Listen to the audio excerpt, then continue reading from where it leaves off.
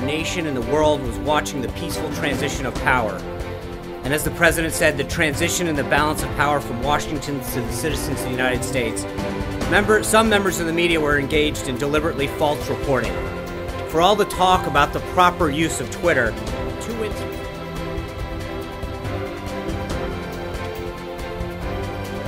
After a long time, the Israeli leader and any number of governments joining us from Jerusalem tonight, where it is a little bit after 11 o'clock, about 10 minutes after 11. Thank you, sir, for joining us. We are getting information now that one of the other building 7 in the World Trade Center complex is on fire and has either collapsed or is collapsing. And to be honest, you can see these pictures a little bit more clearly than I, but building number 7, one of the buildings in this very large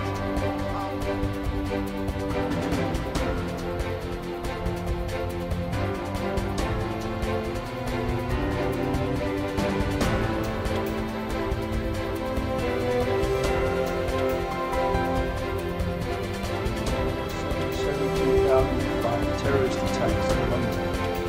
Let us look at the facts, see what we were told, and compare them. Then, using Occam's razor and common sense, let us see what conclusions are to be drawn, so we can all understand what most likely really did happen that day.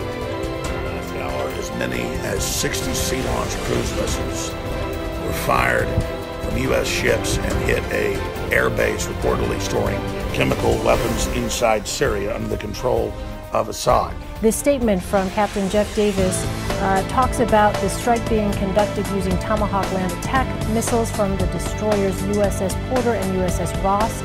There's a very good chance this is being done because the Communist Chinese dictator, President Xi, is meeting tonight with Trump and just arrived.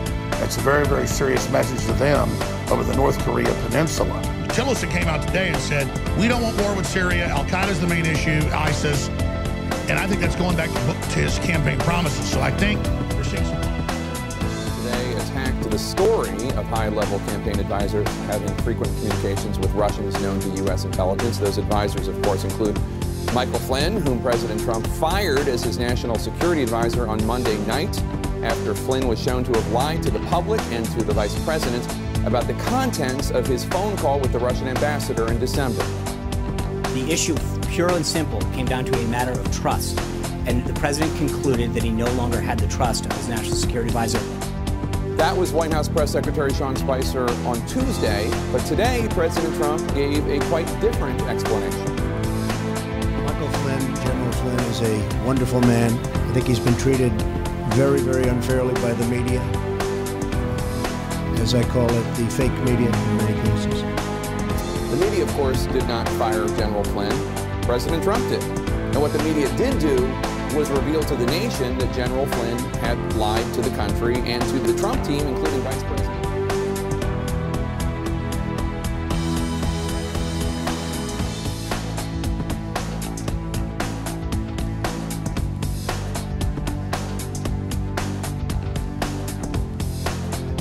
I don't know what newspaper you're reading, but I guess that would be another example of, as you say, fake news.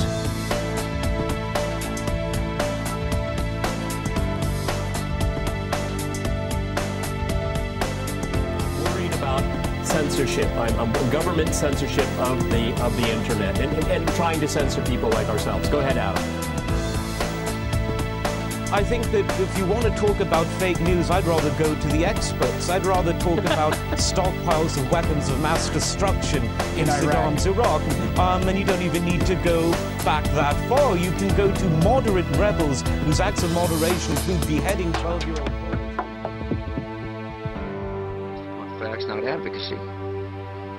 And I expect our agencies to adhere to that ruling, to that Justice Department opinion.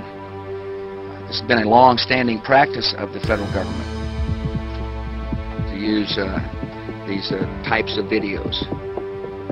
Agricultural Department, as I understand, has been using these videos for a long period of time. The Defense Department, other departments have been doing so. It's important that they be based on the guidelines set out by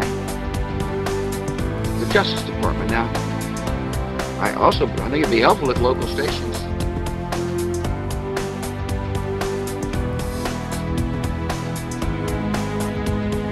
assassination. In fact, right here, there's no President Kinney in the car. He's not in the car right now. There is no President Kennedy in the car right now. Just letting you know in these pictures. What you're looking at is a dummy. And then it goes Pumpkinhead after a few more frames, and then the front blows out of it like an old tire. Alright. There's no President Kennedy in that car right now. So you're thinking to yourself, man, this guy's gone crazy. You just, you literally just threw your dreidel out the window and your yarmulke on the 6-Day War video.